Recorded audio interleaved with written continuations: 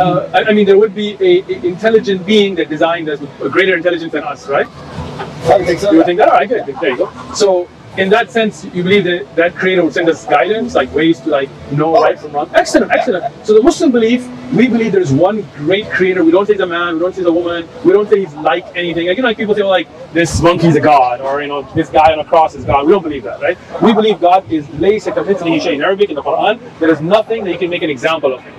We know about that creator from his book. You have a Quran? I do not. You do now. It's free of charge again, right? So we believe these are the words of the creator that were revealed to the Prophet Muhammad, peace be upon him. We believe in Jesus, we believe in Moses, we believe in Abraham, peace and blessings be upon all of them. We believe the same creator that inspired them to bring the message brought the last prophet, the Prophet Muhammad, peace and blessings be upon him, right? But just like you believe, like we believe there's one creator, right? We don't believe that he's physically in people, but he knows everything, he sees everything, he knows what you're thinking, he guides us.